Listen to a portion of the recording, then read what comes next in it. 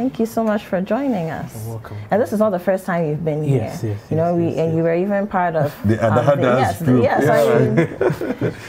So how did this journey start? Well, like a lot of musicians, it started in church at a very tender age in the Methodist Church in the Brigade. Then went on to Adesado College. Then I did my first degree in music in Legon. And then it has been a whole roller coaster up to this point. That explains the precision with which you play. So what's next? What are your plans? Right now I'm in school doing another degree. But then I have plans of working on a few albums in the year aside school. And I'm playing with the Harp Dance Band, and it's a fantastic journey that we are on. So there's more that's coming on in this year.